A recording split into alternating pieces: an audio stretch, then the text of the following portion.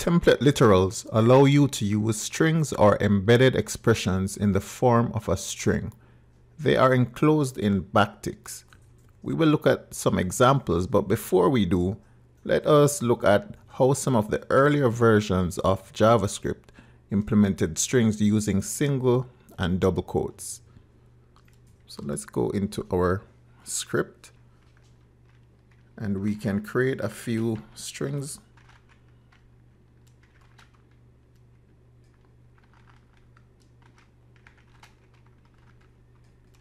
And let's use single quotations and say this is a string.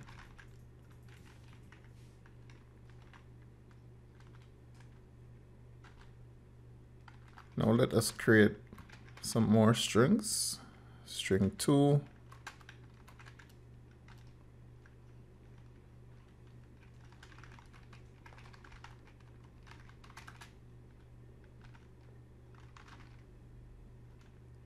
And here we have a double quote inside of single quotes.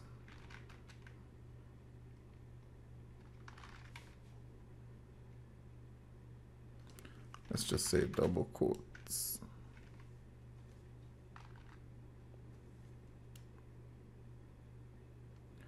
All right, and let's create another string.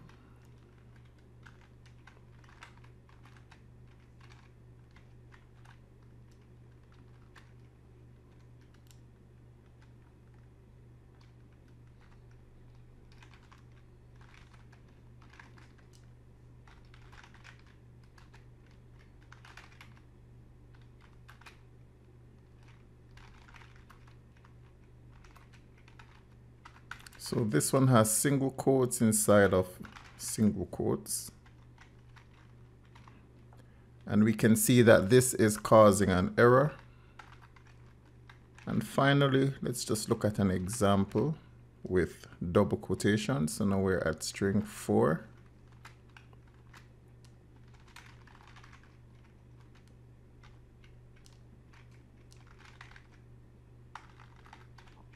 Single quote.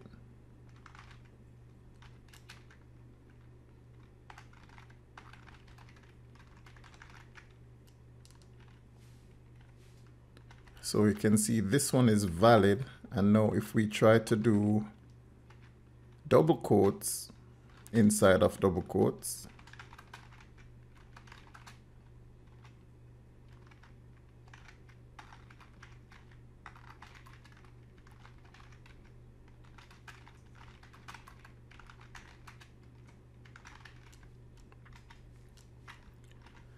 so we can see here the ones that are giving us an error at this point in time.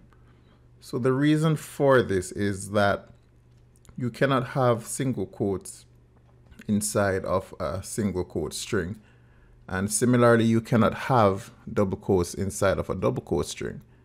If you intend to have single quotes, you would have to use what is known as the escape character, which is a backslash. Right, so you'd have to escape all the quotes inside the string in order to not throw an error. And we would have to do the same thing with our double quotations here and here. So now if we console log string 3,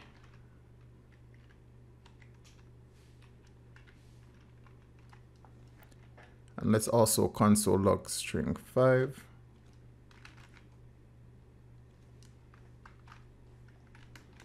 Let's save it.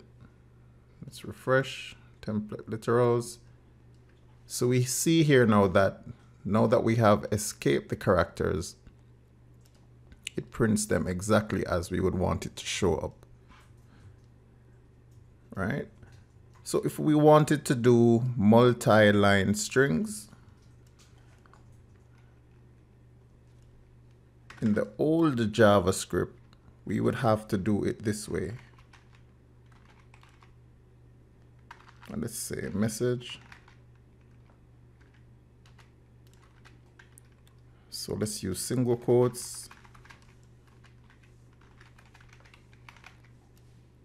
And we can also include a new line character here, and then we would have to concat.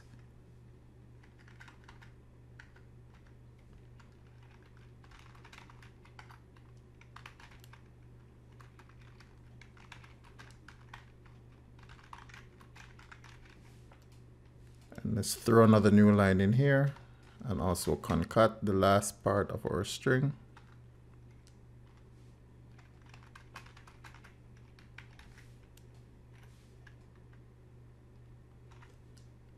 Right, so now if we console log our message, and let's comment this one out,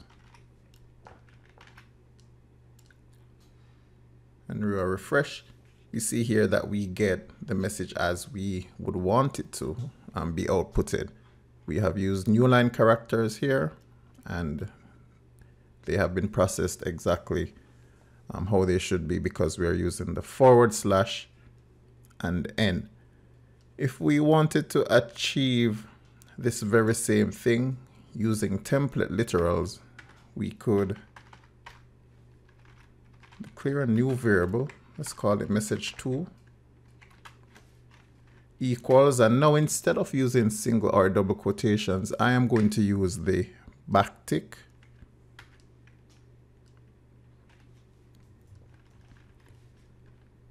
And let me just copy this message.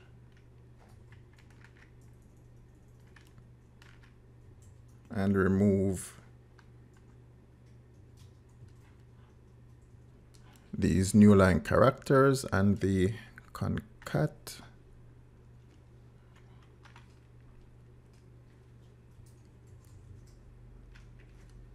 Let's also remove these single quotes.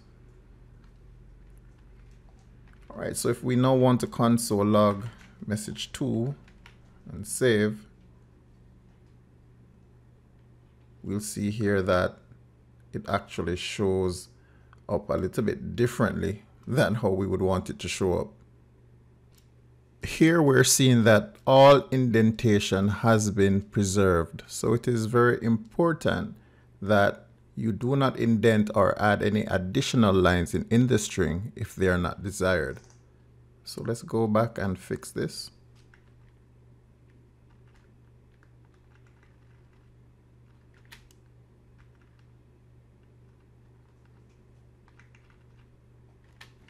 And let's save it and do a refresh. Now we get our message as it should look. And if we simply hit enter,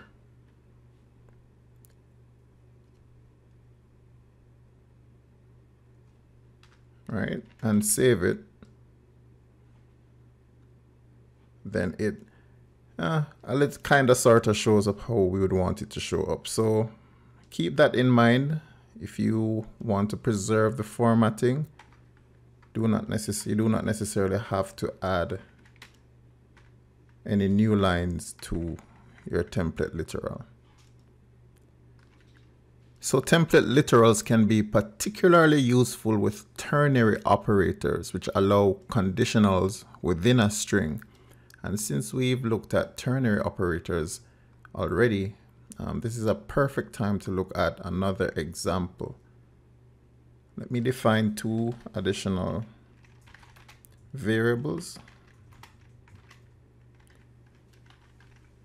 And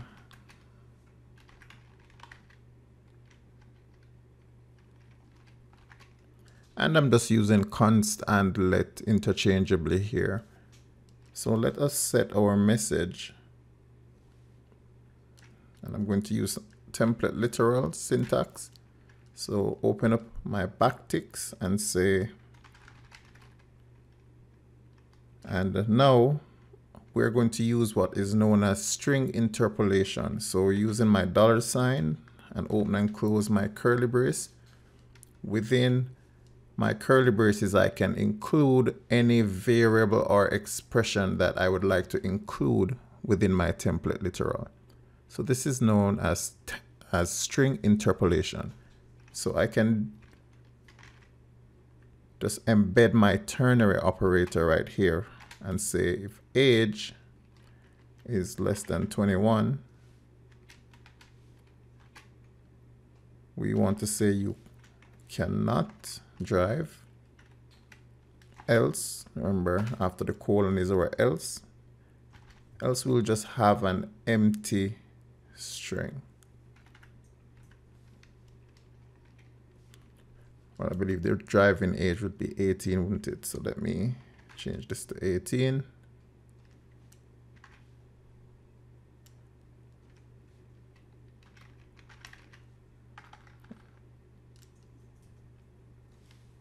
And okay, so I have to come out of there. There we go.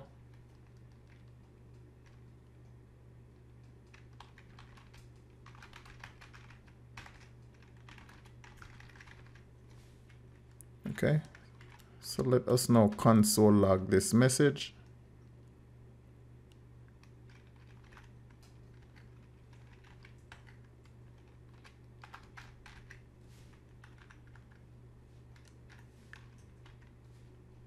And let's comment this one out. So let us save, do a refresh. And now we see it prints you can get your driver's license, seeing that you are over 18. And if this was, actually we should fix this. If age is greater than 18, sorry, my bad. So if it's greater than 18, you can get it. And if age is below 18, let's say 15 for instance, do a refresh. Okay, let's see what happened here. Well, actually we had it correct before. Not sure why I swapped it around. So if age is less than 18, we would say you cannot get your driver's license. So let us do a refresh. Right, so we get you cannot get your driver's license. And yet if they are older than that, let's say 23, we say you can get your driver's license. Okay, so we see how a ternary operator can be embedded directly inside a template literal. Let's take a look at one final example. And I am going to use const and set sum equal to a function. So this function will have two parameters, x and y. And I will be using the arrow notation and say x plus y. Let's also say const x is equal to 4. And let's set y equals to 100.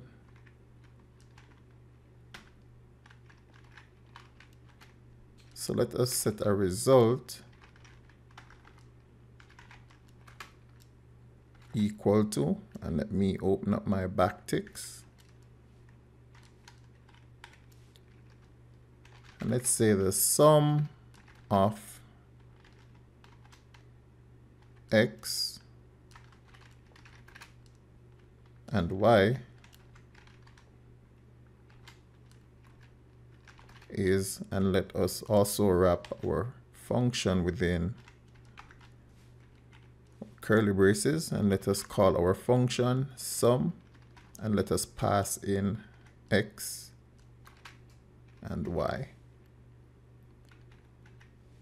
Put a full stop, and let us console log our result.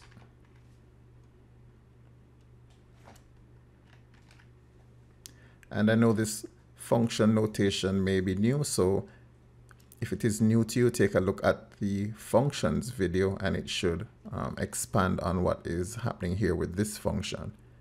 So we're printing the sum of our x value and y value is, and then we call our function and pass in our x and y values, and it should return x plus y. So now that we have saved it, let us do a refresh. and we get the sum of 4, and 100 is 104. So this is a few examples of how string interpolation works with template literals.